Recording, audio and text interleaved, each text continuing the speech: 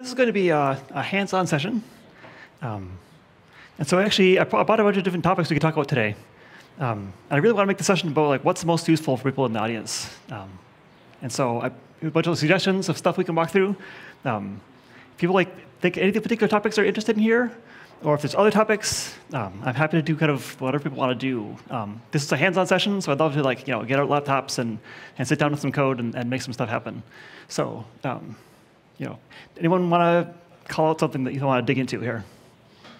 Yes. Tour of the LVM Wasm backend. All right. Let's do it.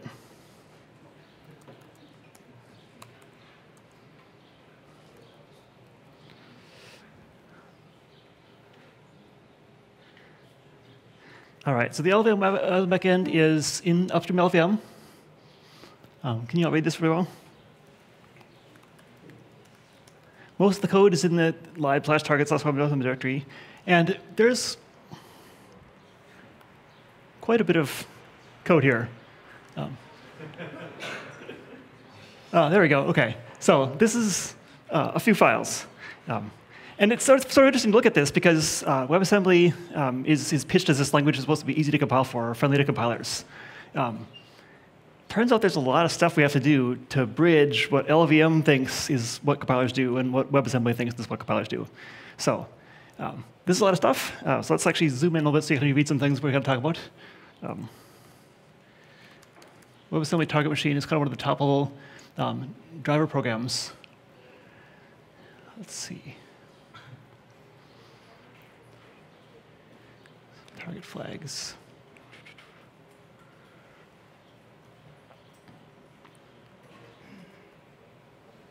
OK, so add IR passes.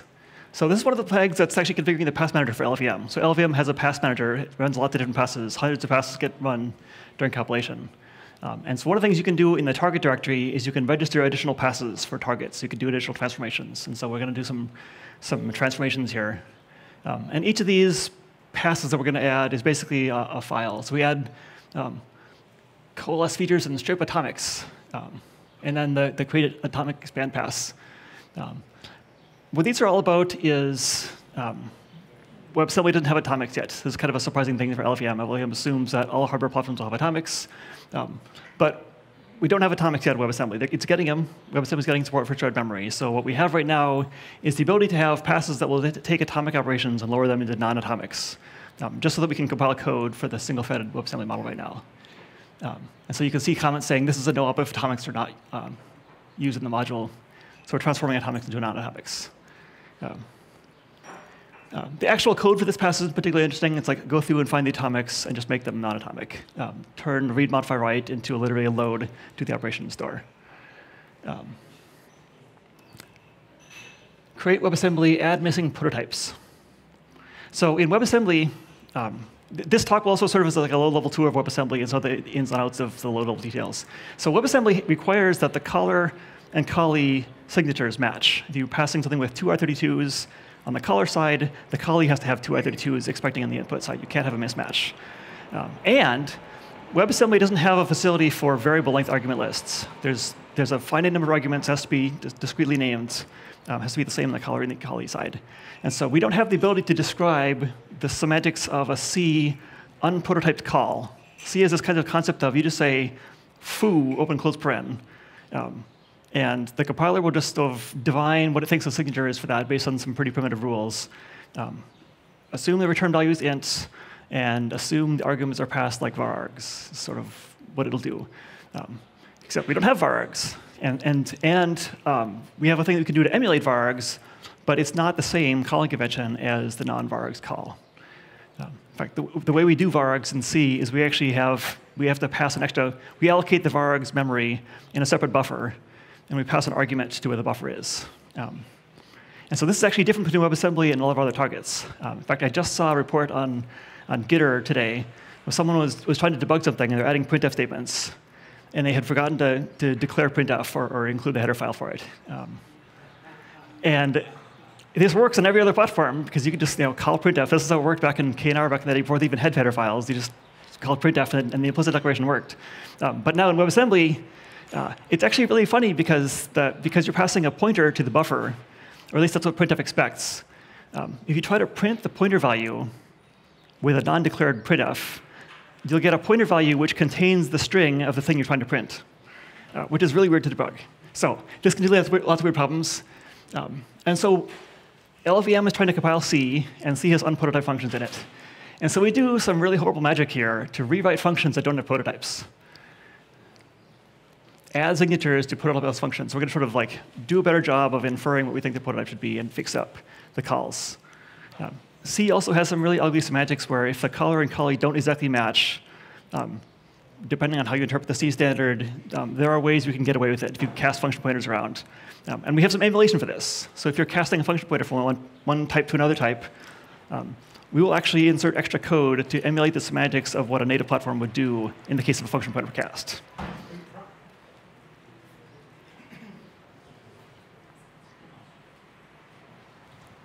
Are you trying to implement de facto C as defined by what other platforms actually do? Or are, OK. Yes. Yeah. I don't actually know offhand the official C standard rules. I think most of the time it's undefined behavior if you actually do any kind of non-trivial function pointer casting. But there is a very strong de facto understanding of you can do the cast if you are passing fewer arguments, for example. Or passing more arguments, you can cast away arguments. Okay. Or you can cast away a return value. There have been attempts to write down precisely a kind of consensus de facto C. Have you looked at any of those?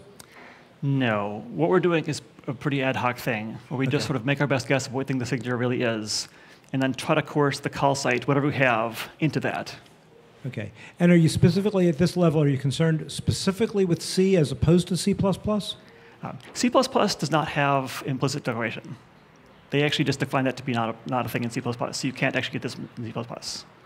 Although you can cast function pointers in C++, so I guess you have that problem with it. I would imagine that de facto C++ includes all of de facto C. C++ is not a superset of C. De jure? No, is de facto. Really? C++ does not include implicit function declaration. That's just not a feature of C++, whereas a feature in C. In fact, C is deprecated, and they're talking about taking it out. They may have done it. I actually haven't followed that closely. But C99, for example, has implicit function declaration. C++ doesn't. So add missing prototypes. We're fixing up unprototyped function declarations. And of course, any of this stuff, feel free to ask me. I'm not digging into these source files, because in most cases, it's pretty mechanical. Like, go in and find the problematic thing and do some stuff to coerce it up. We can talk about it if you're interested in getting a tour of LLVM manipulations. We can talk about that stuff. So certainly ask questions. Otherwise, I'll just go on through the list because there's a bunch of stuff here. Lower global detours.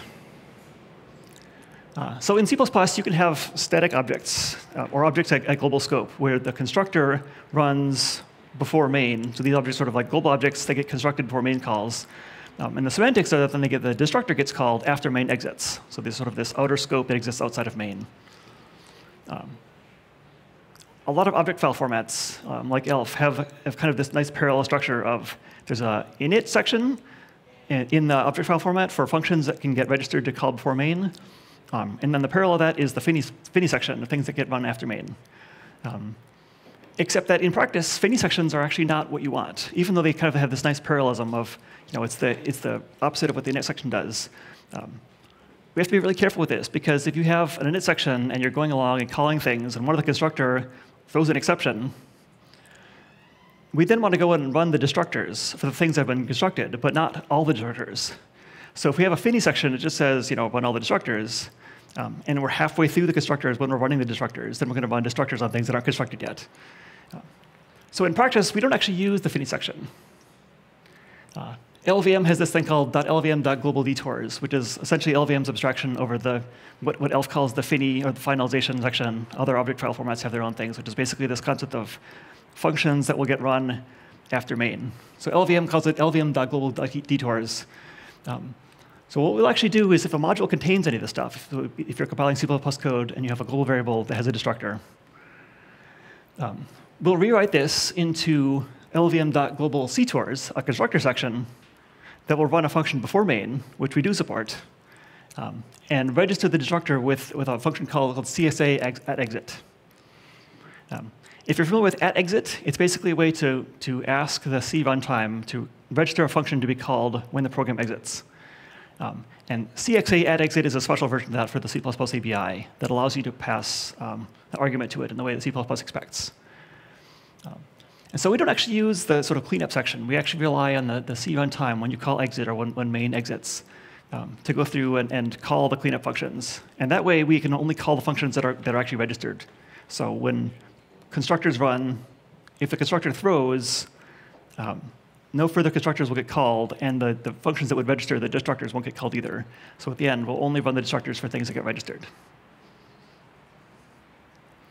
So we're transforming functions that are in LVMR registered as global detours and translating them into wrapper functions in the CTOR section, the constructor section, that call @exit to register the destructor to run after main. And this achieves essentially the same semantics without requiring us to have a Finney section that gets called after main.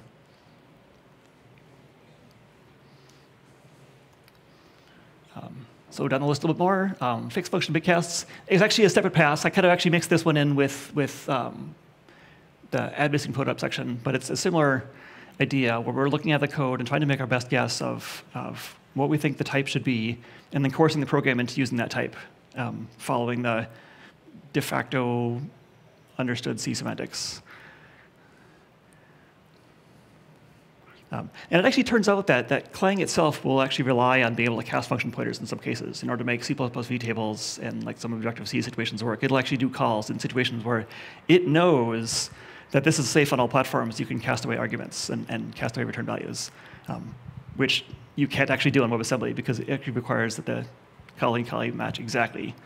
And so we actually have to have this to correctly compile C++ and Objective-C in some cases.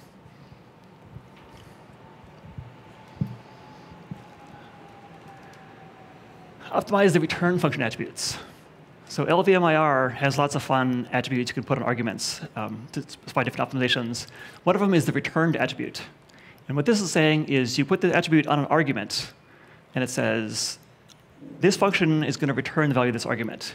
It's for functions like memcopy, where the memcopy is just defined to return the value of its first argument. That's what they use the return value for. It's also used for like C++ constructors, where in the common ABIs, the constructor will take a this parameter as its first argument, and in many ABIs, it'll also return, at least the operator new will return the this as a return value.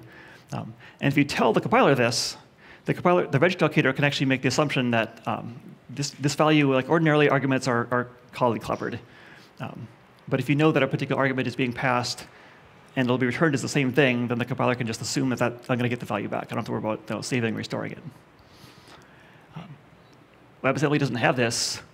But WebAssembly does have a thing we can do with this information.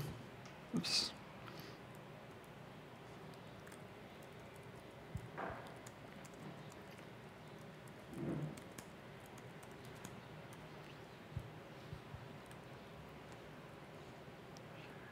Like say, visit call sites.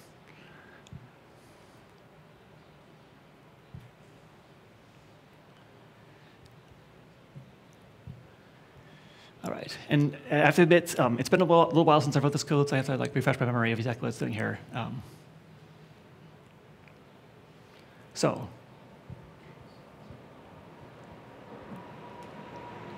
Right, okay, so if you have a function and you're passing in arguments, and you have uses of those arguments after the function. I can actually probably write a better example if I pull my editor here and do this. So if I have like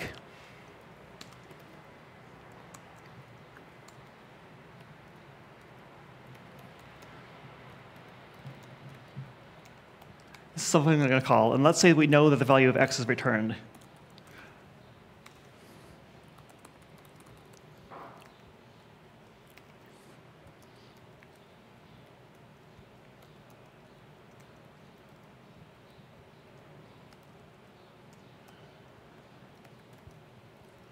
And I use A multiple times. What we can do is, instead of having A in a local that we have to copy in here and then preserve in a register into the next call, if we know that A is returned by foo, we can actually rely on the fact that we're going to have instead of holding A in a register across the first call where it has to be saved and restored, we just pass it in and get the return value back, and then take the return value and pass it to the next call. So this is an optimization where we can actually rewrite the call using the LVM return attribute to save and restoring arguments across calls. And this is kind of a fun thing to do, particularly on WebAssembly, because it dovetails with the stack batching code of, we're going to do push and pop. And so in this case, we pass A, do the foo. Foo will push its return value on the stack. Now, ordinarily, I semicolon, I ignore the return value here. There's no use of return value. But the stack of our code that does register stackifying can say, since I know you're using the return value here, I can just leave that on the stack and do the next foo. I don't have to re-push it again. So it actually saves some code size with the WebAssembly stack machine as well. Yes, question? Yeah, I have a question. It might be more about Rust than C, though. I'm not sure if it's about Rust or LLVM. So Rust has a type, an I-128 type. And we've noticed that compiling that to Wasm generates some pretty bloated Wasm. And we were wondering if maybe using just I64 in Rust would be more optimal, but I don't know if you had any. So the code to handle I-128 in LLVM is pretty generic. It's not stuff that we wrote. Actually, it's target independent. Is that I-128, is that a LLVM type, or? Yes. So LLVM has an I-128 type, and it has generic lowering for it. That should do a pretty good job. It's hampered in the case of WebAssembly because WebAssembly doesn't yet have add with carry or multiply with a high result, double shift. There's a couple other instructions that you want, and we're sort of waiting on adding these because we're waiting for multi-value to land. When we get multi-value, we'll probably add here's an add that gives you the regular add result plus an additional value saying here's the carry result. And for multiply, the result of multiply is twice as wide as the inputs. And so WebAssembly only gives you the lower half of that right now. And so we can give you a multiply that gives you both halves. If we have that, then we could tell LLVM's generic lowering code to go ahead and because LLVM has the code to use those effectively. And it would do a much better job if we added those instructions. So that's why my first guess is if you're comparing this to like native code, where a native compiler would make use of these instructions on the hardware on most platforms. Well, comparison is to handwritten WebAssembly. In that case, I don't know what it is. I know that we haven't done any special work for I-128 in WebAssembly. That's not a thing we've looked at all. There is generic code in LLVM. There are some parameters to it, and the parameters are things like what instructions do I have available? Do I have add with carry and multiply low high and that kind of stuff? And so right now, all those parameters are basically like, no, you don't have any of that stuff. So it's doing the conservative algorithm. And it's possible that that algorithm just hasn't been tuned because most platforms don't need that algorithm. Most platforms have a way to do an add with carry, for example. So it's possible the code in LLVM to do that is just not very efficient yet. That would be my suspicion. Thanks. In which case, if that's the case, then when we add with carry, assuming that we do, which I kind of assume that's just like a given that we want that, once we have multi-value, then it'll fix that, hopefully. Direct cross-compile, I don't think I've tried. I don't know what that feature is.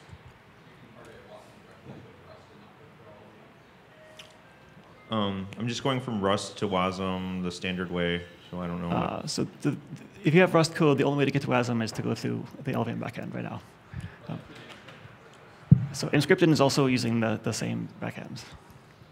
So actually, the Inscription has two backends. One of them is the fast comp backend, where it's actually emitting JavaScript and then using transformation magic to turn that into WebAssembly. And its I-128 code might be handwritten because it might be calling out the JavaScript to do the I-128, I think. So you would not recommend using I-128? You're not sure if it would make a difference? Well, if you used I-64 as a replacement for I-128, like if you're going to do your own I-128, build it out of I-64s, my guess is that there's nothing you could do that LLVM couldn't do. Unless LLVM is just doing a really horrible job, which is also possible. I would have to look at the code sequence to know. If you have code sequences, I'd be interested in taking a look at what's going on there. Yeah. OK. All right, so this is the fun optimized return thing. And this is particularly important for C++ constructors. We have a constructor call that gets passed in this argument, and it returns this argument. And so constructor calls get chained up really nicely with this optimization.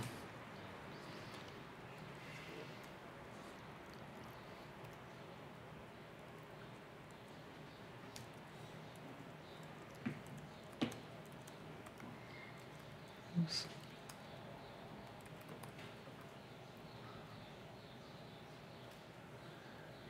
All right. Exception handling. I think we talked a little bit about how exception handling is implemented for C++ by calling out the JavaScript, doing a try block, and calling back in. And there's a massive rewrite that has to happen because, of course, we have to also rewrite the function body to put what would have been your try block in a separate function that you can call back and do from JavaScript. So it's a pretty non-trivial transformation. And it depends on having supporting JavaScript involved. And so this is the mscripten exception lowering pass that gets handled. If you're not using mscripten and mscripten JavaScript, then basically exception handling is just not supported yet. We're basically waiting for unwind to come along and do that properly. So. Do you think there is any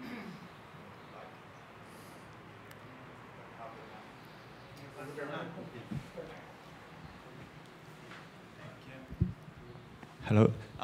Do you think there is any possibility to add like this kind of exception handling in Wasi? I mean, it's possible, but like, do you think is it reasonable? I think when unwind happens, it'll be the right way. Okay, so in general, like for Wasi, we'll need to wait until like exceptions are basically like supported on the WebAssembly side. Yes. It seems like it's going to be a standards process on either side, and the exception handling side is already in progress, and there's already design that's already like implemented in at least one VM, and in fact, there's also the LVM implementation for that system is already implemented. It's like although a lot of the pieces are already in place, it seems like even if we did a thing in Wasi at this point, it wouldn't make it in time to matter. Okay. Because like for us, we were looking like to compile some modules, and at the end, like mscripten was the only that like kind of like handle long jumps and set jumps. All right, let's move along. So, mscripten lower invoke for exception handling. Add IR passes. So this is basically the end of the IR passes for LVM IR. So these are the passes that happen on LVM's mid-level IR. Then we have a set of passes that run instruction selection. So LVM has multiple IRs as we go through the coding process. There's the main LVM IR, the mid-level thing. It goes through an instruction selector IR called selection DAG. And this is mostly generated in other files doing the instruction selection part. And instruction selection is actually pretty straightforward to WebAssembly because a lot of WebAssembly instructions are one-to-one with Wasm instructions. Argument move. So LVM has a very particular idea about how function arguments should work because it's assuming it has a machine where function arguments come in and they're either in certain physical registers or they're in stack slots.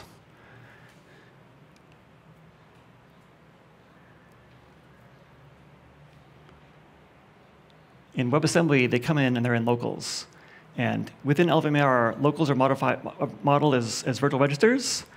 And LVM wants to think of virtual registers as things that have definitions of instructions that define them. And so we need to have instructions to make LVM happy, to think these are virtual registers that have instructions, definition points. But these instructions also need to make sure that we need to stay at the top of the basic block. But then LVM doesn't understand that these things need to stay at the top of the basic block because they don't have side effects. They kind of drift around. Selection DAG throws out the linear sequence of instructions and has a sea of nodes within a basic block representation. And it doesn't have an understanding of the arguments and the fact that the arguments need to stay at the top of the basic block to represent the fact that they're basically live in Wasm. So we have kind of this mismatch of arguments being represented in the same mechanism that local virtual registers are, if we translate from like Wasm locals, because function arguments are Wasm locals, if that makes sense. So what we do here is selection DAG may have inserted extra code above the arguments. We need to move the arguments back up, which is kind of a silly workaround, but at the moment we don't have anything better to do. To make sure the arguments are at the top, so a register locator is aware that the arguments are coming in at the top.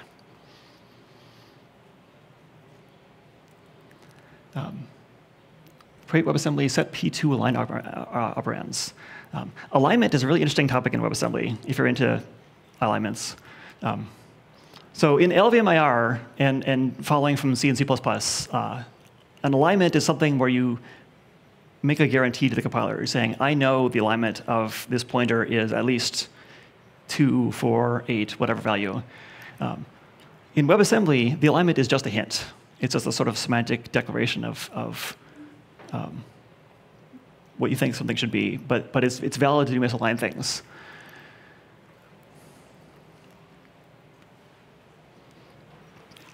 LVM doesn't expect to have alignment hints being presented at the back end. So the instruction selection framework for loads and stores doesn't have a way of propagating the alignment declaration from LVMIR into an alignment hint.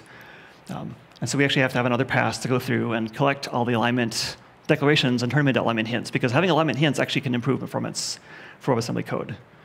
The reason why we have an alignment hint at all, even though there's no semantic effect, is that if you have something that you know is misaligned, implementations can, at least Wasm implementations, can preemptively split them into multiple accesses and avoid potentially costly misaligned access that would have to fix up to preserve the semantics. So if you do a misaligned access in Wasm, the semantics will be correct, but you might take a very expensive path in the machine. You might have to trap, have to go through an OS handler, and it'll simulate the right semantics, but that's really slow. So we'd like to avoid that. So the Wasm hints are hints to the VM saying, by the way, split this access up into multiple accesses so that I don't take this very expensive path. I know this thing is unaligned. And so if you preemptively split it up, it's a little bit slower than it would have been if it was a whole access, but it's still faster than if you had taken a trap and gone through the whole path. So we propagate the information from the LVM alignment, what LVM has known, and LVM has its own static analysis to try to prove the alignment of various accesses. So it'll actually try to look, and you can take a pointer value. If you mask off the low bits and then do a load, LVM will set the alignment value for that load based on the bits that you've masked off. And then this pass will take the alignment thing that LVM was able to prove and transfer that into an alignment hint for the Wasm engine to use. So this is sort of the set of things we do before instruction selection, or before register allocation. After register allocation, all right, so this is more like target configure stuff. So what I'm walking through here is like the configuration of, like LVM has all this target independent code that's doing things, and we have our own function to sort of customize the behavior for our platform. And so we disable a bunch of stuff that LVM would otherwise do. We disable the machine copy propagation and post-RA machine syncing, post-RA scheduling. WebAssembly, from LVM's perspective, has an infinite virtual register file. There's an infinite number of locals. And so it's valuable to do coloring, because we do want to minimize the total number of locals we have, but we don't actually want to spill anything. So we're not going to run the regular register allocator, because LVM's register allocator has built-in assumptions that it wants to spill, it wants to split and insert copies, and we don't want to do that for Wasm. LVM also has a built-in assumption that there will be a lot of things where you're going to have physical register requirements, like calls require their arguments to be in particular registers. And so copy propagation is all about getting rid of copies. We have to copy from one register to another register. In Wasm, we don't tend to have these requirements of like, this needs to be in this particular register, because we don't have those like physical registers to have things in. And so we don't do copy propagation, and we don't do actually machine syncing. That's an interesting one. I'm not sure why that's in the list. Code syncing is like, if there's a statement that's above an if statement, you can push the statement down into one of the branches of the if it's only used on one side of the if, which can make the other path faster. It's a good optimization to do, although it's possible that we disable it because it also increases code size of the Wasm, because then we have values that might have been just push pop in the original place, so you push it down, now it has to go into a local. You'd have to do a set local and then a get local within the block. It's possible why we do that. We should comment that.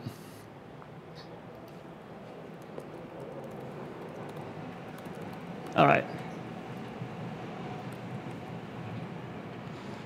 Post-array scheduling. On a lot of CPUs, it's what, OK, go ahead. Sorry, what is maybe I missed it, but what array stands for? Oh, sorry. RA in this context is register allocation. Ah, OK. So all these things we're talking. So this is the post-regalic hook. It's a virtual function that LVM will call the target directory for, OK, after registration, what should I do? And so these are a bunch of passes that LVM would ordinarily run automatically after registration. Now we're disabling them. So we're disabling the scheduler.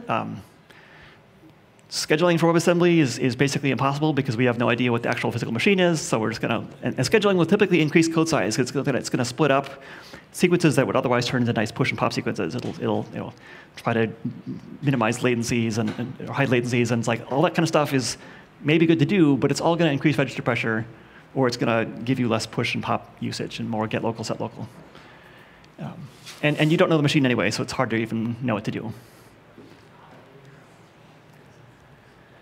Funclet layouts. So I mentioned there's the new, the support for the new exception handling model is already in LVM, and that's what the function layout stuff does. So funclet layout is a thing that was actually invented for the Windows SEH, exception handling mechanism, where you kind of have this concept of a function within a function that gets called. And this is actually something that I myself don't know that much about. I'm not going to try to go into detail because I don't know the details. I just know the high level of what's going on. But there's special support for rewriting the LVM function into funclets in order to be able to handle exceptions with the Windows-style exception handling model, which is similar to the try-catch blocks that's being proposed for WebAssembly exception handling. So try-catch is distinctly different from the dwarf EH model that like Linux and other platforms use, Mac OS. So we're using the sort of Windows model as our base, and using funklets is part of that. Stack map liveness. So this is used for stack slot coloring. So LVM will tend to allocate lots of stack slots for things. And we want to be able to reuse stack slots. So we don't have like lots of different stack slots. We don't reuse them, so we can minimize the total number of stack slots to keep our stack footprint down. Stack map liveness is not that.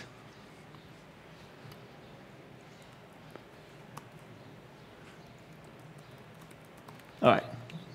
Oops. I don't need that many.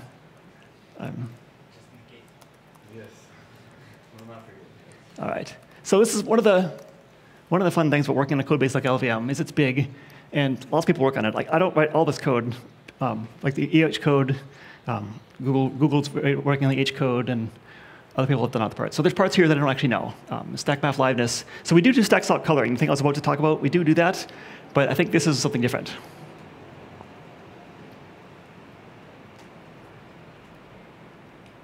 Live debug values ID. It's the beginning of support for debugging in Wasm, which is something that not a lot of people need. But there's not much there yet. Patchable function ID. Why are we disabling that? I don't know what that is, but it's a good thing we're disabling it. Shrink wrap. OK, so I know what shrink wrapping is. So shrink wrapping in native platforms is an optimization where we take the function prologue, or what would otherwise be the function prologue, and instead of running at the top of the function, if the function is having some code at the beginning, like maybe it's doing a quick test, and if the test is false, it's going to return. Like check if my argument is null, and if so, I'm just going to return and not do anything. And so shrink wrapping is actually taking the function prologue and pushing it down below those checks. So in the fast path, where you're just going to be like, I checked for null, and it was null, so I'm just going to exit. I don't have to run the function prologue. So I don't have to save all of the Kali save registers for the whole function body if I'm only going to have one fast path that does this thing. In WebAssembly, we don't really have function prologues. We never have to save and restore Kali save registers. That's just not a thing we do because we have infinite registers. And so we don't. So shrink wrapping isn't really a thing that applies because we only have one prologue. We do have a stack frame. We have a special way of using it with globals and setting up a stack frame. And so it's simpler not to have to deal with shrink wrapping for that as well, of modifying the global variable multiple times. And we disable machine block pacement ID because irreducible control flow. Turns out Wasm doesn't support irreducible control flow. So any LVM pass which could introduce irreducible control flow, we have to disable it. So it seems like there's a defined trade-off between size and speed. Is that like, and a lot of things are going to have to break up if you want to be able to twiddle that? Yes. I mean, it's always true that there's a lot of knobs you can fiddle with, and a lot of size speed trade-offs. WebAssembly in the WebAssembly backend tends to be somewhat more biased towards code size than native targets. But it's not as aggressive as it could be. There's certainly more that we could do to optimize for code size better. The backend at this point is stable, but there's a lot more work that can be done to produce better code, as has been noticed in a lot of devices. Yes? What's up? Do you have a question? Oh. I wanted to say that like this isn't just disabled because it affects code size. It's irreducible control flow isn't representable in WebAssembly at all, so it affects both code size and performance. So it's not just like, oh well, in WebAssembly we care about code size, so we're going to disable this. It's just like this. So if massively hurts like the output of the WebAssembly. If you do have irreducible control flow, so we'll try as hard as we can in the compiler to not introduce it if you don't have it. But if you do have it, if you write goto in C and you can create loops that you enter from multiple places, which is the biggest problem, we have a way of implementing it. We have a pass, which I'll get to later, because there's more to come here. There's another pass which will do this. It will essentially create a state machine of a big loop with a switch in it. And we're going to walk through and essentially do the control flow as state machine transfers. This works. It is functionally correct. It is also very slow. And so you don't ever want us to do this. Even though you might think I'm using goto and I'm totally micro-optimizing my program with goto, you get the exact opposite effect. Your program will go much slower, far slower than any kind of speed up you might have gotten. And so it's even for optimizing for speed. We just need to anything that could possibly create irreducible control flow is a thing that could activate this pass that converts your nice branching into state machine transfers in a big loop. So we really try not to do this. I had a sort of a related question. This is all talking about compiling the source language to WebAssembly. Mm-hmm. But do you have any experience with compiling the WebAssembly to native so like as a two-step process? Do you have to go through all of this machinery again then? And how does that work? So things like irreducible control flow, we don't have to do it because WebAssembly doesn't have it. So we it's kind of the interesting inverse effect of things that make analysis easier make transform harder. Things that make transform easier make analysis harder. And so that applies here where because there's no irreducible control flow, we don't need, in CraneLift, we don't need to have an algorithm for converting control flow into a state machine, for example, because the hardware can do it. In fact, we're actually looking at doing the opposite potentially of in cases where LVM has done this and generated a state machine, can we actually recognize that pattern and undo the transformation and get back to the code that you would have written if you had the goto? Haven't done it yet. It's kind of one of these we could, if we had to, we could go there someday. Because there are some cases where in muscles malloc or DL malloc, one of the malloc functions has a goto, which apparently creates irreducible control flow. And printf, because people do all kinds of things to make printf fast, they have a state machine that's doing the parsing of the printf format string. And there's lots of gotos in there, because there's lots of cases where printf has modifiers, and then the modifier jumps to some other case to handle the rest of the string. So I think even in printf, there's some printf codes have irreducible control flow in them. So it comes up. And right now, it just means that our printf is slower than it should be. Printf is never fast, but it's slower than it should be. And so we've talked about how are we going to fix this? And so there's a lot of possibilities. I mean, there's even things like funklets. If you look at the function proposal, it's sort of one approach of let's change WebAssembly to just have a way to do this. Another is let's teach the Wasm engines to recognize the state machine pattern and undo it, which is kind of horrible, but if we don't have any other options, it might be better than nothing. Another possible improvement, so actually I'd also say that the state machine transformation is not optimal. If we were really clever about it and sat down and really studied this problem, we could probably do a better job. Because you don't need to have every control transfer in the state machine. We could have, some of them could still be normal control transfers. You have one big state that has internal control flow in it. We don't do the optimal job using that kind of situation. We end up inserting more things, end up going through the state machine transfers than need to. So if we were really clever about it and sat down and spent a lot of time on this, then we could make it better. It's not something we've prioritized so far. We'll see where that goes. So there's a variety of things we could do here. Adding irreducible control flow to WebAssembly doesn't seem likely to happen anytime soon. And so that's sort of what pushes us to think about other things.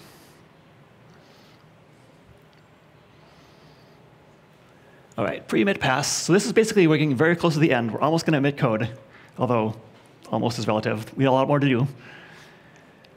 So call indirect fixup. In WebAssembly, in a call a directory instruction, because we have a stack machine, the callee argument is the last argument. In LVMAR, the callee argument is the first argument. And this matters when you do stackification, because which argument it is determines which order things in the stack machine need to get, what order the pushes need to happen in. And so we get the LVM call direct and the callee is first, and so we need to rewrite it so the callee goes last, so that when the stackifier runs, which is a later pass, it'll put the pushes for the callee in the right place. In theory, this makes WebAssembly better because the callee being last means we have a better opportunity to optimize that. Sort of one of the reasons why it was chosen that way. It works better for things like BR table. The analogy of call and direct is like BR table. In BR table and branch, they can also have arguments, but the controlling expression, the thing which determines in a BRIF or BR table where you jump to, always goes last, because the theory is that that'll give the code generator the best chance to optimize it away. So that's why it's last in call and direct. So we have to fix it up, because that's not what LVM expects. Then here's everyone's favorite pass, fix irreducible control flow. So irreducible control flow, in a nutshell, basically comes down to loops that you can enter multiple times. So if you have a loop, you can enter it from the top. You have a go-to somewhere else that can jump into the middle of a loop. That basically is the irreducible control flow pattern. Another common case where it comes up is actual state machines or interpreter loops, where you have essentially each opcode of the interpreter loop. At the end of the end of handling that opcode, you kind of want to do load the next opcode and jump to the next handler, like get it from the jump table, not jump to the next handler.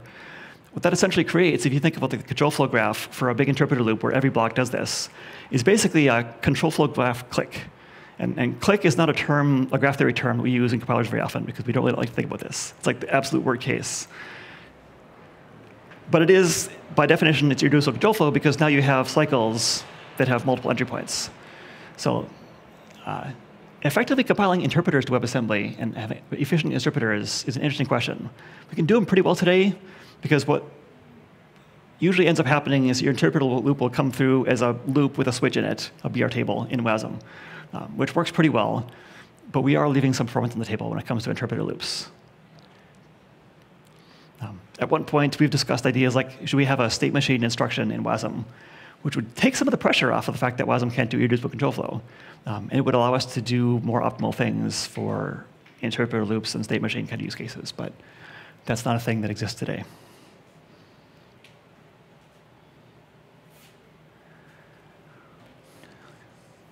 Do various transformations for exception handling. That's a great comment. No, I'm also, as I said, not very familiar with the exception handling stuff, and I'm not going to dive into this.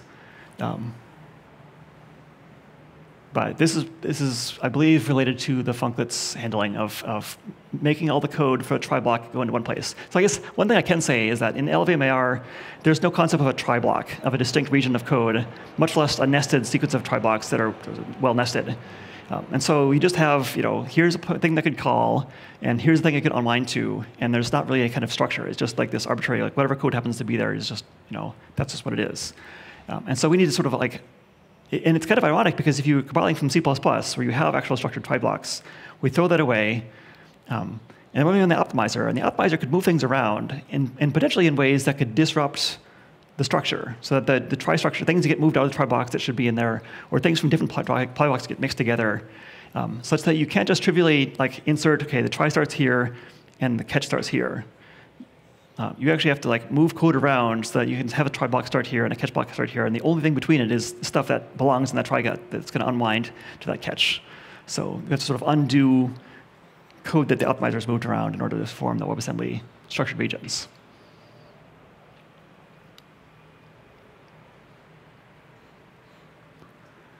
Replace physregs. So physical registers are we call them physical registers. They're the ISA registers. And WebAssembly doesn't have any of these, but LVM really likes to think it has a stack pointer, because a stack pointer is just so special. And so we sort of tell LVM, OK, fine. You can pretend that you have a physical stack pointer and a physical frame pointer, because those are just useful concepts. But at the very end, ultimately, WebAssembly doesn't have these things. We need to rewrite them into something else. So we have to rewrite, OK, any reference to the stack pointer, if you're doing an LK, or a stack slot address, that kind of thing, needs to get rewritten in terms of in the prologue, we'll actually read from there's a global variable which holds the stack pointer value, but then within the main function body, we just have the stack pointer locals. We don't have to do get global and set global all the time. We just have a local we can use. And so we have to rewrite all the things where LVM thought it was a SP is a magical register. We rewrite it to the local that is now holding the stack pointer value. Prepare for live intervals. OK, so now we're going to get ready for what we'll do in terms of register allocation. So LVM has an infinite register file. Wasm has an infinite register file if you think about locals as registers. But LVMs is in SSA form. And LVMs doesn't make any attempt to minimize the number of registers. It's thinking, I'm a compiler IR, and I want to have as many distinct registers as I can, because that makes it easy for me to reason about. So I'm going to have SSA form and rename definitions sort of maximally to make it easy for me to analyze things. But in Wasm, if we just created one Wasm local for every LVM IR value, there'd be a lot of locals, a lot more locals than we already have. We already have a lot of locals, but we'd have a lot more than that. And so we're going to run LVM's register locator, or parts of it, to do coloring. And coloring just means like identifying locals that are not live at the same time. And live just means the region between when a value is assigned to and when that assigned value is read. That's the live range. And so we're going to identify what are those live ranges, and can we find ranges where two locals never are live at the same time, and then we can put them in the same local variable. We can sort of call it coloring, because you can think of like it actually goes back to graph coloring, essentially, is what we're doing here. So we're identifying things that don't conflict, that don't have bordering edges in the interference graph. So we run the prepare for live intervals. We're getting ready to run LVM's liveness passes.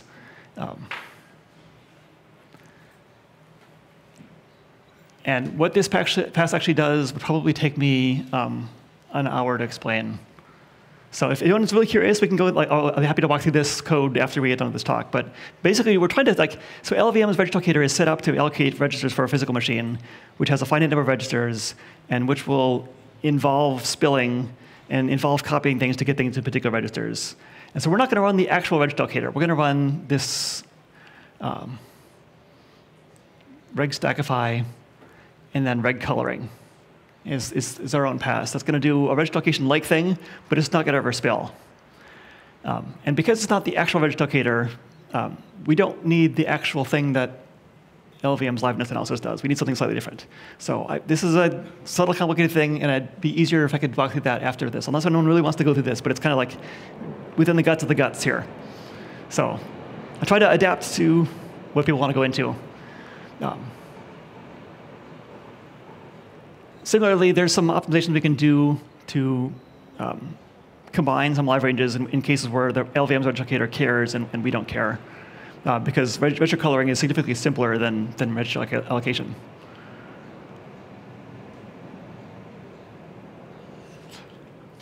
Mem intrinsic results. So LVM is a little bit redundant in this case. So we talked about the returned argument attribute in LVM that says that an argument to function is returned from its return value. We can optimize with that. But there's also the mem intrinsics, which is things like memcopy, memset, which go through LVM as intrinsics that don't have a return value. But we're going to optimize them into libc calls, which do have a return value, and which return their first argument as a return value.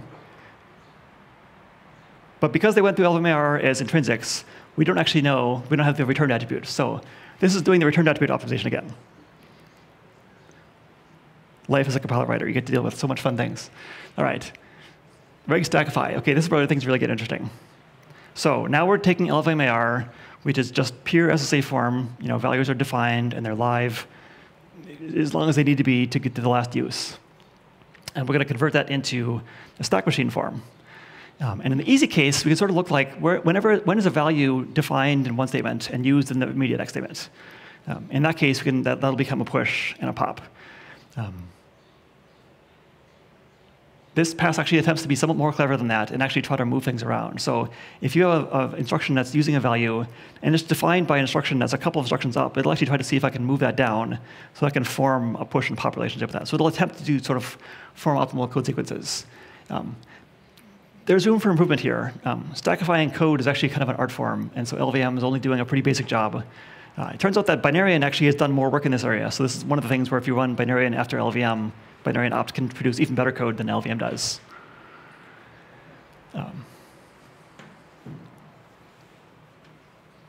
And then we do the actual coloring. And what this sequence means is that we're going to try to stackify registers first, which says essentially get rid of things that would be in locals. So the coloring pass only has to consider things that are actually in locals. So we try to do as much as we can to get rid of as many locals as we can, which is important for reducing code size. But it's also important for getting rid of the things that this pass doesn't need to think about because now they're on the stack. All right, so we have coloring done. All right, there's more. More. Please, sir, I want some more. Create WebAssembly CFG sort. So now we're going to get ready for control flow. So we talked about structured control flow a little bit. So irreducible control flow is one problem, and we've solved that by transforming irreducible control flow into state machines.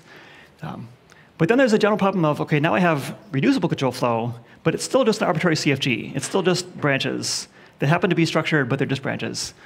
And we need to convert this into Wasm's form, which needs blocks and loops and such things. And so LVM is using an algorithm called the CFG Stackify, which operates on an assumption that, well, the basic principle of it is if you ignore loops, if you take loops out of the picture for a second, if you look at some straight line code, and if you take LVM of WebAssembly and you say, how many times do I have a forward branch in this code? So it's a forward code. If I do a topological sort of this code, now every branch is branching down somewhere. And I look at every time I'm branching down, I put a label where I'm going to branch to. And then for each label, that's basically the end of a block. So now I put as many blocks as I need at the top to create that many labels. And then I can just end them wherever I need to. So sort of like I can think about it as if there's no loops, if there's no cycles, at least, then I can have arbitrary forward branches to wherever I need to go, and I'll just have it insert as many blocks as I need. It's kind of ugly, but that's what it is. I have a question.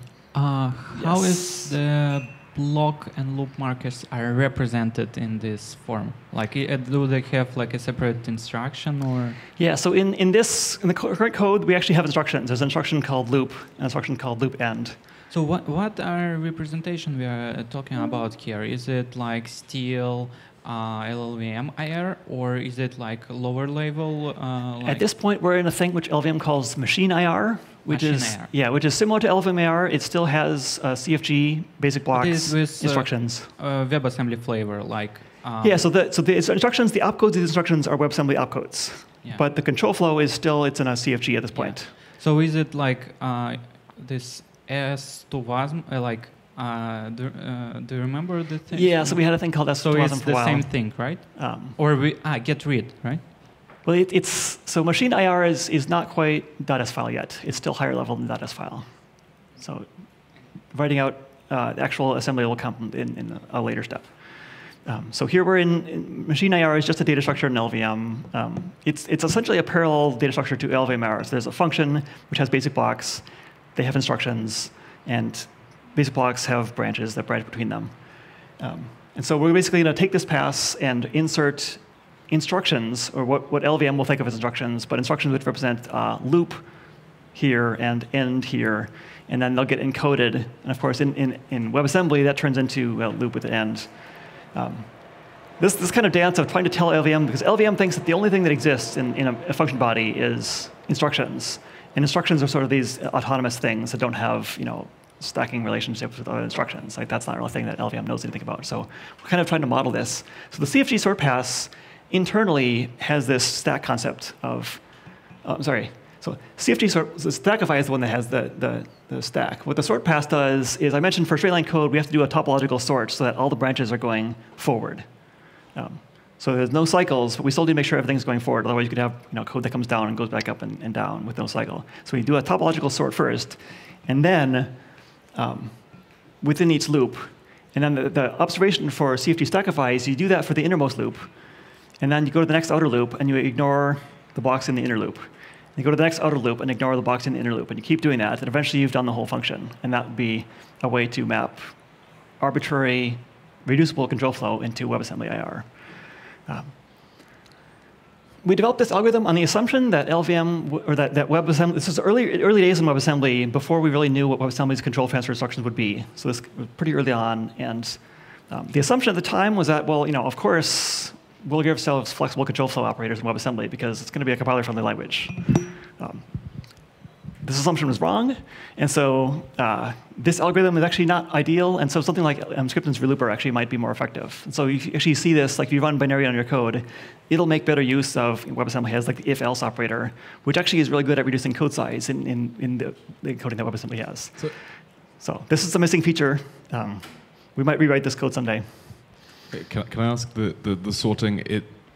Okay, actually, yes, I've just answered my own question in my head. The sorting is like actually a prerequisite, like it's impossible to stackify without it, or it's just it will generate extremely terrible stackification. I think I've answered the question in my own head, but maybe someone else wants to know the answer. This code actually requires it. So the sorting is actually doing the topological sorting. So within a block, within a loop, there are no cycles, but we need to make sure it's in topological order. Otherwise, like the algorithm can't create a block start and end that would end at the right place and have the start happen before the block. Part of that is also that we try to actually do some work to push the block start down as far as we can to have the blocks start so the blocks are as small. We believed at the time that was worthwhile doing. I'm not actually sure if that matters that much anymore. Because the start, if you don't have any incoming arguments, and without multi-value, we don't have block arguments yet, where a block actually starts is somewhat arbitrary. The only requirement is that it can't be before the previous block, wherever that was, and it can't be after the first branch that would go to the end. So anywhere in there, and the block could appear anywhere, it doesn't matter. Should we try to put it at the top? Should we put it at the bottom? So right now the current code tries to put it at the bottom. But that also is, in order to do that placement, we need to have the blocks in topological order. So, like earlier, we were talking about how like arguments, any values that are on the stack that are not pushed inside that block are basically read-only. Are there any? Do you know if there are any engines that make use of that, and maybe that would mean that the block marker being lower down would be useful? So so you can't like the stack is basically like frozen when you enter a block, and then like anything you push on top of that can now be like mutated, basically. We were talking about this. So the stackifier thing, register stackifier we talk about, actually in LVM does not look across block boundaries at all. So it just, and in fact, it's incapable of using block arguments with multi-value. It won't be able to do that. I expect we'll have to actually rewrite this pass to handle block arguments effectively. And when we do that, then we'll probably have a different answer to your question. Fair enough. So block arguments are basically just a way to save code size. And get local and set local are one of the most common instructions in WebAssembly. They happen all the time, and they're kind of big because they have an opcode plus an immediate, and compared to push and pop, which are 0 bytes essentially. It also means that the liveness of the value is not like the entirety of the function. But I talk about that in my talk, so I'm not going to like. Okay. You don't worry about that. So on the LVM side of it, like our job in many of these things is like let's reduce the number of locals we have because that will significantly reduce code size. All right. So I talked about CFG stackify. We're stackifying the control flow into nested structures. Now that we've done all this work, the pushes and pops are essentially annotated in the IR. We have blue loop begin and end instructions, block begin and end instructions inserted. Now we're actually, so LVM thinks of like when you use a register and define a register, it just thinks this is a virtual register, I can just use it. In WebAssembly, to use a register, you actually have to do an instruction to do get local to use it. And so LVM doesn't model that until the very, very end. And now we're going to go in places where we're actually using, so this is after stackification is run, so everything that could have been turned into a stack plot is, and now it's just things that are still locals. We need to insert the local.get and local.set instructions for them. So br if, and this magical thing called br unless. LVM has some passes that would really like to assume that it can take any conditional branch and reverse where it's branching to. And so if you have like br if, and the input of the if is a logical not operation, then LVM would be like, great, I can get rid of that not and just swap the branches. Except that WebAssembly doesn't have branch on 0, just the branch on not 0. In the naming scheme, you could imagine this thing could be called BR unless. And there's actually a proposal to add BR unless at one point, and the proposal was not accepted because the belief was that compilers could just do this. And so we actually pretend that we have BR unless all the way to the very end, and now we say, okay, there's still a BR unless at the end at this point. We're going to rewrite into a BR if and put the not back in. So kind of ironically, like LVM will be like, I'm optimizing. I'm getting rid of that not for you, and I swap the arms, and then we swap it back and put the not back in, and generate LVM, or generate Wasm, because that's what Wasm wants us to do. Sounds a little bit silly. It's actually not that big of a deal, because not is just one byte of code in Wasm. All right, so we're almost done. Almost made it. We have to do peephole optimizations. So actually, we can dig into this. So peephole in compilers is a terminology for like, let's look at the instruction sequence and sort of look at. You can think of like I have a little peephole and looking at a few instructions at a time and trying to find little things where I can fix things up between instructions. WebAssembly, if you actually look at the binary encoding, there's tons of little tricks you can do to reduce code size, like a lot of little tricks. And LVM knows some of them. Binarian knows more. But I think we're not done yet, really. The space of, because there's so much complexity in terms of like how you actually order things, using stack instead of locals, using the control flow operators effectively. There's so many different variants of ways you can order expressions. There's lots of little tricks. WebAssembly people does some of the tricks. And we can dive into this if you want, but I feel like this is already getting kind of long and kind of dry. So I'll spare you the gory details there. And finally, reg numbering. So LVM has its virtual registers, and they have numbers. Wasm has its locals, and they have numbers. And the LVM's numbers aren't contiguous. They don't start from 0. They start from, well, I mean, they do start from 0, but there might be gaps, because LVM creates lots of registers, and some of them get deleted as the optimizer runs, deletes some code. We don't need this register anymore. LVM doesn't bother renumbering things to make sure the numbers are contiguous. In Wasm, the locals are contiguous, so we have to do a renumbering pass. It's the final thing. Once we've done all that, now we have an LVM machine function, which has instructions that have things in it to declare what the control flow structures are. It has things in it to declare what the get locals and set locals are. It has the stack operations are modeled as pushes and pops in the IR. And we're all ready to the final machine code. There's one more IR. There's more. There's MC. I'm not going to walk through that one, because that one doesn't have a lot of interesting stuff. But basically, the MC layer in LVM is essentially LVM's assembler. You can think of like .s files as essentially being the API that the compiler uses. The compiler doesn't, in LVM's case, doesn't actually use a separate assembler program, but it has an MC library which has an API which is basically the assembler. You have all the assembler directives, instructions. You would do in a .s file. LVM has an API to do those in an MC. And so we emit the code to the MC layer. That's not in this function. This is because this is just the pre-emit pass, and then the emit happens in target independent code of handing it off to LVM. So this is the basic walkthrough of the backend. There's a lot of different pieces here. And I kind of skipped over some of them, but I felt like I also talked a long time. So do people want more detail? Raise your hands for more detail. Woohoo! Oh, we actually have some here. OK, I was thinking we would like lose people here. OK, so let's take a look at the peephole pass. I actually don't know off the top of my head what we're going to find in here. So let's see. Manually to a drop register.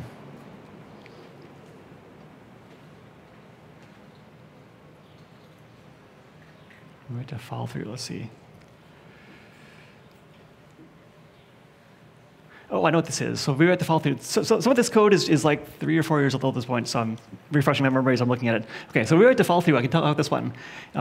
So the end of a WebAssembly function, you can return by falling off the end. But really, if there's a return value, the WebAssembly execution will pop off the return value off the execution stack.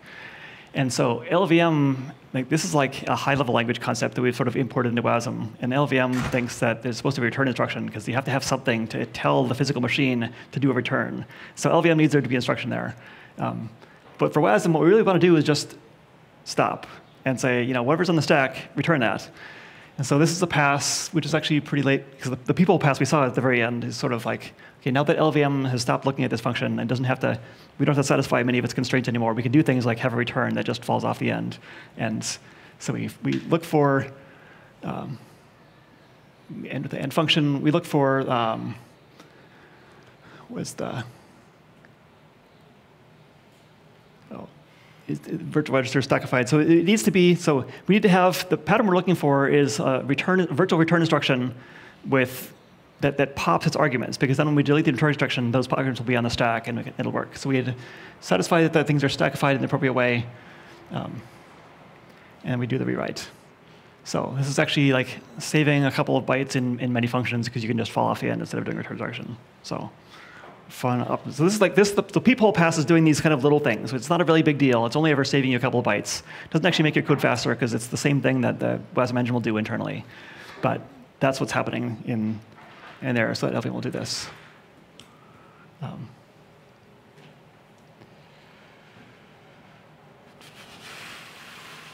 Oh, right. OK, so in this, the memcopy, memprove, memset case, memset, memcopy, memmove go through LVM not as calls, but as calls to special intrinsic functions. And the intrinsic functions are sort of friendlier for LVM to reason about, but they don't exactly match the signature of the C library functions. In particular, they don't have the return values. So memcopy, memset, memmove are all defined to return the value of their first argument. In Wasm, when you have these kind of situations, we have to do a drop instruction to tell the stack machine that we're actually going to drop the value. So it's actually more code size to have the values there.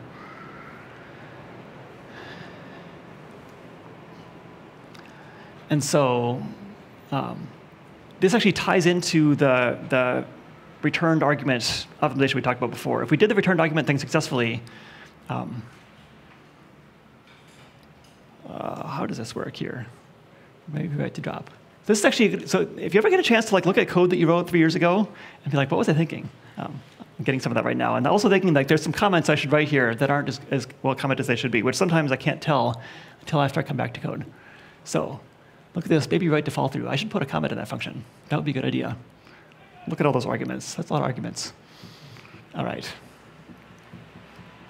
Oh, no, this is the one that I know what it does. This is the one that maybe write to drop. Oh, OK, I know what this is doing. So if you have a return value in LVM, the return value has to be assigned to a register. Values can't just be, they can't just live with nothing. So there has to be a register. But in Wasm, we're actually going to put a drop there and get rid of the register. So we're going to insert a drop opcode in Wasm. Wasm has a drop opcode saying explicitly discard this thing off the stack, which sometimes you need because if you leave a block by fall through, or if you exit a function by fall through, it requires the exact number of things to be on the stack as the signature declares. So that's what that is. So you're sort of getting like put down on the spot with some old code here, but yeah, that's what this is doing.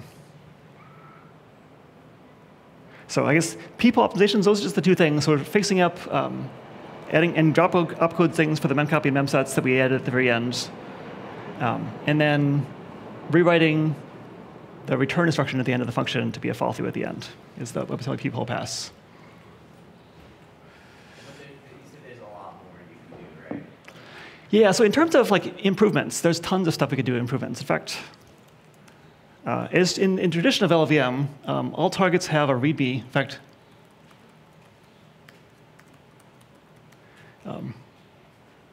every target has a README file. And so we copied that convention.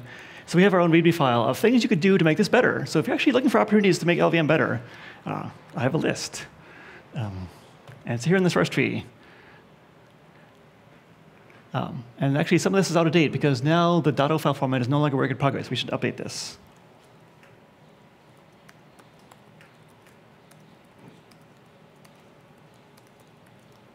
All right. I'll figure that out later. So anyway, we'll get started here. So we can sort of walk through some of these opportunities here that start here. So BR, BRF, BR table instructions. We're having a value across the jump sometimes. We don't currently use this in the LLVM backend. This would reduce the number of get locals and set locals whenever you can do this, because you're passing things on the stack rather than locals. So that would be a good thing to do. Teach stack how to do it. The min-max instructions are floating point instructions. Because floating point is complicated, aren't exactly the same semantics as A is less than B colon A, question A colon B. Because nan and -0, nan is a value that always is false. If you say A is less than B and either one of them is nan, you'll get false. And so this comparison doesn't work right for the min in the case of a nan. But it turns out that ARM has the same thing that WebAssembly has in this case. ARM has the same kind of min and max that WebAssembly has. This is not a total accident on WebAssembly's part. We sort of modeled it after ARM and Power and others having these in some ways. And also, I should say, actually, since we wrote this, this kind of min and max that WebAssembly does are actually now in IEEE 754 2018, I think they called it. So it's actually an IEEE operation now. Okay, so you said,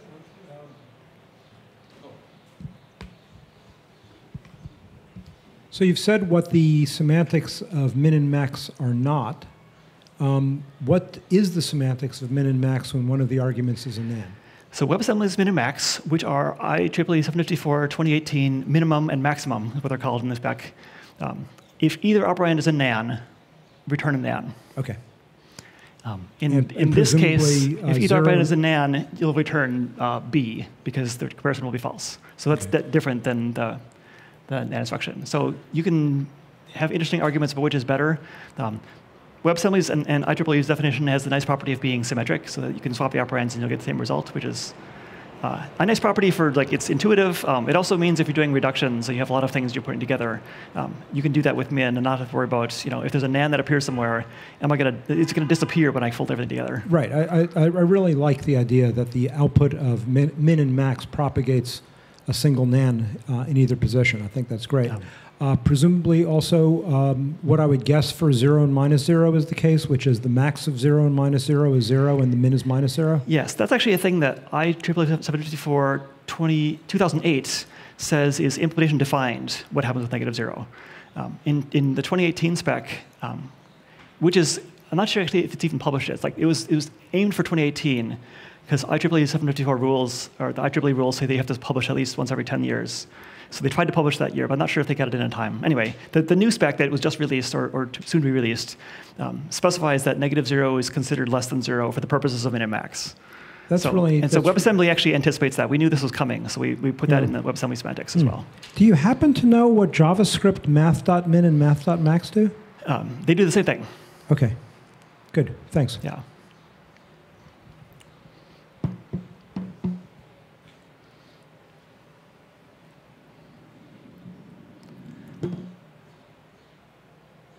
So gep in this context is the get element pointer instruction. If you're familiar with LVMAR, you're probably familiar with get element pointer. Although it's a okay. Oh, yes, okay. Get element pointer is basically a pointer arithmetic instruction of take a base pointer, and we're going to add some offsets to it in an interesting way. The offset might be an array offset, in which case you want to scale the index by the element size of the array. It might be a struct offset, in which case you want to add the appropriate struct field. Or LVM's get element pointer is actually sort of n array, and you can do an array that has a struct of arrays, of structs of arrays, and it'll do all in one instruction, sort of get bundled up together. And so on some platforms, they actually have a pass that will take a big compound get element pointer instruction and split it up into smaller ones. And one of the things that this does is that having all these array indices bundled up in one instruction actually hides some of the redundancy from passes like LVM's CSC and LICM. Because you can imagine if like you have some array indexing, a big multi-dimensional array, and the outer dimensions, the indexing is loop invariant, and the inner dimensions is not. We could potentially hoist the arithmetic for the outer dimensions out of a loop and leave the inner part ENS I. But that requires splitting a get element pointer into two instructions. The basic LCM pass doesn't know how to do this. It just looks at the whole get element pointer instruction as one thing and says, this is not loop invariant because part of it isn't. So other passes have this thing where they can split off part of it and do that. It intuitively seems like that might be nice to do for WebAssembly because WebAssembly doesn't have complex addressing instructions, at least not yet. There's actually a discussion about this. And so this to-do is like, should we do this? Should we actually do the same thing that ARM does and see if this is better? And I don't know the answer. Someone should investigate someday. Rich documentation uses the value stack physical register to impose ordering dependencies.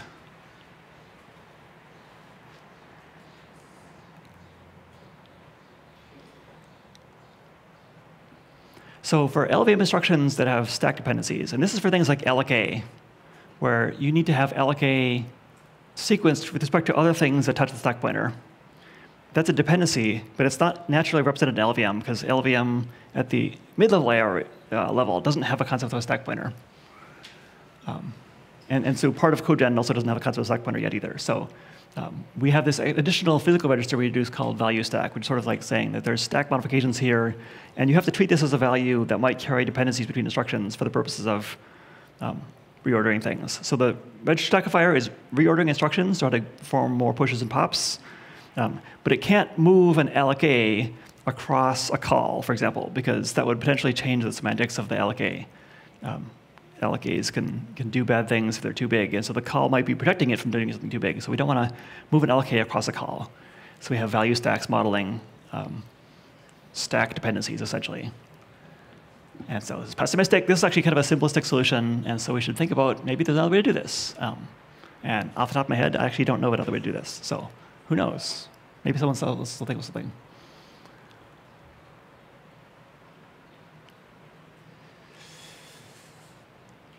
Target transform info. Let's take a look at that file.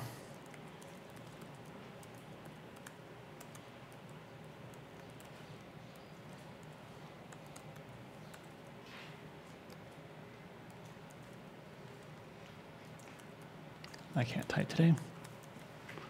OK. So things like vectorization in LVM. Vectorization is almost like an instruction selection problem. It's actually getting to a very, very low level. We think of it as like a mid-level thing. So it has to do like mid-level analysis on loops. But the transformation and the cost model of vectorization is very close to the cost model of instruction selection, of thinking about like what vector instructions does this machine have, and that'll guide the decisions I make for how to vectorize a loop. And sometimes it comes down to how many vector registers do I think I have? How many vector registers does LVM have? How many does WebAssembly have? Well, it has infinite locals, but if we tell LVM we have infinite locals, LVM will do things like unroll loops or interchange loops in ways that would assume that you have a large number of vector registers that could hold everything in registers, but isn't actually optimal if you don't have that many registers. And so right now, we're just assuming that the target machine has 16 registers, because that's a good number of registers for WebAssembly, maybe. There's tuning that can be done here, both in terms of like, is 16 actually the best number to pick? We could pick any number here, but what's actually the best? I don't know. But then at the next level up, maybe what we really should do is go into LVM's vectorizer and start asking questions there about, OK, if I'm on WebAssembly and I'm targeting, I don't know what platform it is. It might be ARM, might be x86, it might be RISC-V, which is a totally different kind of SIMD potentially. I should think about this in WebAssembly terms. Maybe there's different decisions I could make there that are more fine-grained than this kind of generic hook of, tell me how many registers I have. So there's work that can be done there in terms of making better vectorization. SIMD is not a thing that we've focused on a lot because it's not in Wasm yet. Potential optimizations we could do there. Register bit width, that's pretty straightforward. We have 64-bit integers and 120-bit SIMD. Get arithmetic instr cost. So they're callbacks. So the LVM has an optimizer. Okay. These are callbacks. The LVM optimizer is doing things like inlining. And when it does inlining, it has a cost model to try to decide, is it worthwhile to inline this function? And this is a notoriously hard problem to solve. Of what's the right heuristics? You can look at like how big do I think things are, or how much speed up do I think I'm going to get? LVM will actually look at things like, look at the arguments, and if any of the arguments is a constant, and at the call site, or at the other side of the callee, if those arguments are then getting fed into things like conditional branches, LVM will give those an extra boost in terms of the cost model, because it assumes then that a constant that can get fed into a conditional branch after inlining will then cause the conditional branch to get folded away, which will cause more code to get folded away. So LVM is sort of like predicting the future of optimization when it inlines. And when it does that, it also has to consider like how much am I saving? What's the value of this? And so it has to have this cost model of how much does an instruction cost? That's a very hard question to answer in WebAssembly because it's a portable model. It's going to be different on every target platform. We can kind of make some generalizations. We can kind of assume that like integer division is going to be slow everywhere just because it's division and no one likes to do division because it's slow. And add is fast. We don't really have a lot of modeling here. You could imagine we could do a better job than what's currently being done. And this could potentially make inlining somewhat more optimal. Inlining is hard to really predict.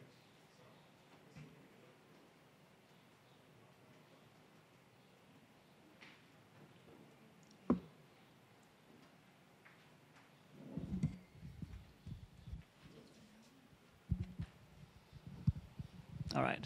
OK, is this thing working? There we go. Vector instruction cost, same deal. 25. Is that too high? What do people think? Do you think 25 is a good number? Higher, lower? How expensive is a vector instruction? So this is stuff where this is tuning. Like, there's work to be done to go there and tune things, in particular for SIMD generation, but also for other stuff too. 25 abstract units of performance. And it's relative, because LLVM actually doesn't, in the optimizer, doesn't really care about absolute cycles or time units even. It just wants to know how much am I saving to do this versus doing this. And so it's all relative. So there's this, so 25 compared to other instructions. Actually, so specifically, if I look at this comment and see what's going on here. So this is looking at the cost of SIMD insert and extract, insert an element into a SIMD register or extract an element. And in the case where this index equals -1 indicates that we're going to do a dynamic index, of dynamically index into a SIMD value. That's not a thing that many SIMD machines actually have as a native instruction. So actually that's the case where 25 is actually a pretty big number. So we're saying that that's pretty expensive to do. What we'll end up doing is we'll end up storing a SIMD value on the stack and then dynamically indexing into the stack is how we'll end up lowering that. Because actually I think last time I looked, I think Wasm SIMD doesn't actually have an insert and extract that can take a dynamic index at all. So we're going to tell LLVM's vectorizer that if you're vectorizing a loop that would have this pattern and it needs this kind of extractor insert in it, maybe don't do that because that's actually pretty expensive to do. But this is actually ultimately a pretty arbitrary number, and there's more work to be done to tune this stuff to be optimal. So as we go through all this stuff, kind of one of the big lessons is that this is a pretty big complex machine, and there are a lot of opportunities for tuning. We've done some work. But right now, honestly, my focus in WebAssembly is putting together the bigger picture and not trying to squeeze out the last percentage points on every single benchmark. And so the LLVM Wasm backend is at a point where it works pretty well. The correctness is pretty well established at this point. A lot of people have been fuzzing it. A lot of people have been testing it. But there's certainly a lot more that can be done to make it generate better quality code, smaller code, faster code. A lot that can be done. A related thing that's actually not in this file, it's going to be somewhere else, but a related thing is the pass that looks at induction variables. So if you have an induction variable, maybe I'll actually do an example.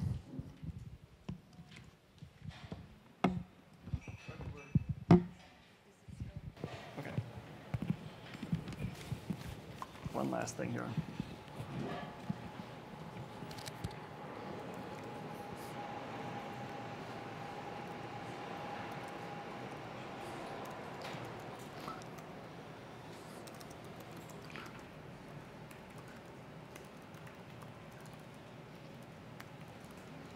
So bog standard C for loop here, and then we have some array.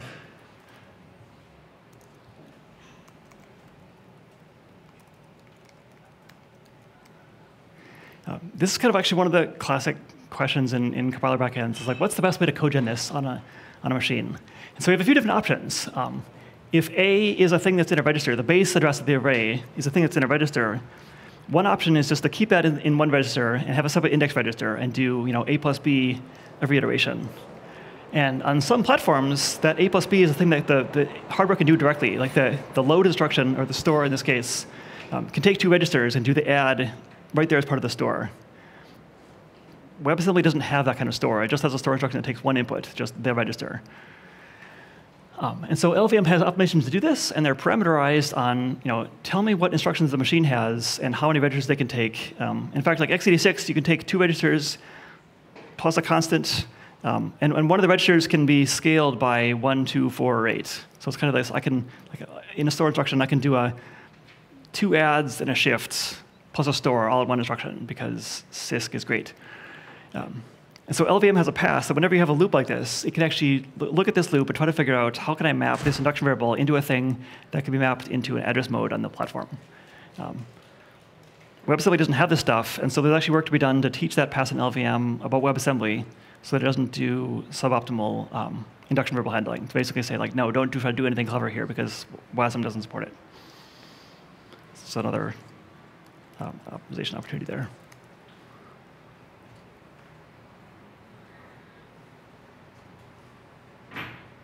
Yeah, so this is actually, we talked about the return attribute at multiple different points in this talk. It's actually kind of awkward that we handle it at a bunch of different points. It would be better if we sort of cleaned that up. It'd be better if we had a better way to do that. But I don't know what that is. So LVM has a bunch of hooks for optimizing select, compare instruction, conditional branch, optimize load.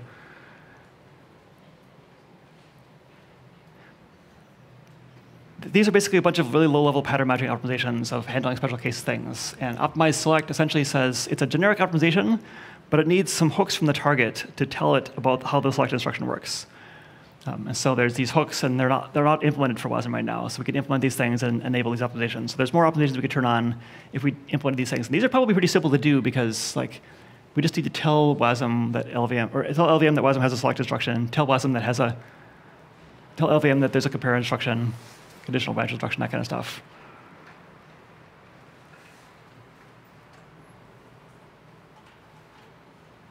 So the shrink wrapping pass, I talked about the shrink wrapping is moving the prologue of function down into the function inside the function. We don't typically want to do that because it creates problems with the LVM stack pointer global. But maybe we could fix those problems, and then we can actually turn on the shrink wrapping pass, which would be kind of fun. Shrink wrapping pass is kind of nice because it gives you some of the benefits of inlining without actually having to duplicate the code. Because if you have a fast path, inlining often allows you to have that fast path get inlined, and so you only take the fast path and avoid the call overhead on the fast path. But if you do shrink wrapping, then you can avoid the call overhead of the prologue and epilogue without inlining. So it'd be kind of cool if we could fix it and actually enable shrink wrapping. Setting locals. Yeah, this is actually an interesting question. If I have to have the same constant value in multiple locals for whatever reason, what's the best way to do that? Should I just multiply through two consts? Or should I use a T instruction? What's the right way? Ultimately, in WebAssembly engines, it doesn't actually matter that much because most WebAssembly engines can just tear through all this stuff and get down to the same thing in any case. But there's interesting questions to be asked in terms of code size, of what's actually the best code size, and it can depend on how many times this local appears. There's more investigation to be done there to figure out what's the actual optimal thing to do. I mentioned there's a lot of ways to make WebAssembly smaller. There's lots of little tricks like this where we can do little sneaky things to make things a little bit smaller in ways that really don't affect performance in any meaningful way, but do affect code size. Actually, so I should say performance could get affected in single pass JITs like Lightbeam, or the baseline liftoff kind of things. But in optimizing JITs, this stuff will just get eliminated. So. Oh, it does? Oh, it's segfaults on Lightbeam. OK. Sorry? What did you say? Same performance on Lightbeam. Oh, same performance on Lightbeam. OK, sorry, I misheard you. So same performance on Lightbeam. So Lightbeam is actually somewhat clever about using registers, and actually see this as well, apparently. So this stuff is mostly. Also, I thought you meant the I52 constant over T. Is that what you're talking about? I'm talking about this pattern up here, this one. If we do this. Yeah, that one's the same. OK, great. The explicit zero. Yeah, so actually there's a third option here. Besides, I think you're right that it will emit explicit zeroing. Okay. No, it will not. It will not. Never mind. No, yeah. No, both of those are the same performance. So there's actually a third option here, which I didn't list here, is another option to say i32.const0 once, and then every time you need to use it, redo the i32.const and just put that everywhere immediately before the use.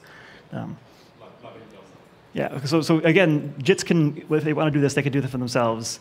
So we could just look at the code size applications. And sometimes that's actually smaller because you're avoiding get local, set local traffic, which take up size. So you can play all these games of it's smaller in some cases, and figuring out those cases can be complicated, and they only save a couple of bytes. But if you do all the tricks, you can save a lot of code size. But there are a lot of tricks to do.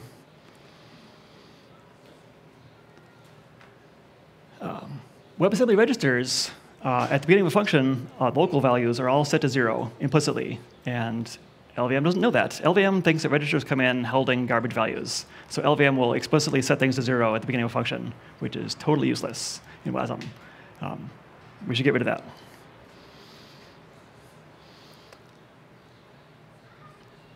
So Wasm uses the LEB128 encoding for a lot of things. Basically, anytime there's a constant in Wasm, it's encoded as LEB128. And that means that small values can be as small as a byte, and big values can be multiple bytes. So you have things like local, get local, and set local. If you have a lot of locals, like more than 256 or more than 127 locals, you'll start getting multi-byte locals. And what we really want to do then is find the locals that are used the most and put them in the first 127 registers. And then the ones that are used after that, then the 2-byte LB128s and now the 3-byte ones. We don't currently do that sorting, so right now it's kind of like a random numbering assignment. So we can be better there and use smaller code size again. I think I mentioned this one. We could do a better job with irreducible control flow. We do a thing that works right now. There's room for improvement. Reg stackify. So reg stackify is, I mentioned, it's in the business of reordering instructions to better form pushes and pops. Right now, it will never move a load across a store. It just doesn't make the alias analysis query to determine if that's safe. If it did that, that would give it more opportunities for loads and stores. I think I'm running really low on time here, so that's the. Let's see. There's a lot of stuff in this file. Oh, we're almost to the end here. Well, maybe not. So there's a bunch more. So there's reg stackify is a greedy algorithm. Non-greedy algorithms could exist that could do a better job.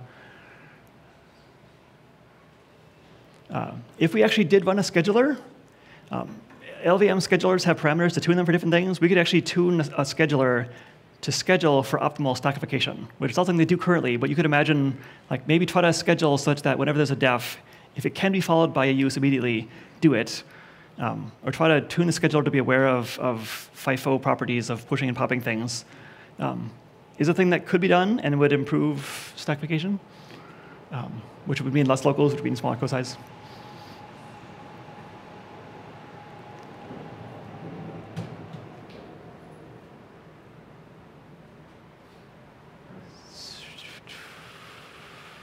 Okay, so a long time ago in Wasm, when it started off, it came from Wasm.js, this property of being an AST. So Wasm was an AST, which meant that all the instructions sort of formed a, instead of being pushes and pops, you could sort of think it's just an encoding of an AST. And during the design process, Wasm was converted from an AST into a stack machine. And one of the things that this means is that you can push things, and then between pushing things and popping things, there could be additional instructions that don't do anything. And you can pop things. This really couldn't appear in the AST because there's nowhere in the AST tree where like something in the middle could happen that doesn't participate in the tree anyway. So the stack machine is more general. It gives you more opportunities to push and pop things and save more code size because there are fewer locals. That's the repeating story here. But that property is actually not modeled in LVM. A lot of the reg stackify algorithm was developed before Wasm was a stack machine. So it's still thinking that it can't do this. If we added that property, we could do smaller code size. Mergeable sections. So if you have the same string, if you want to say hello world multiple times, compilers will coalesce the strings. And we don't do as much of this as we could for WebAssembly. So there's more stuff.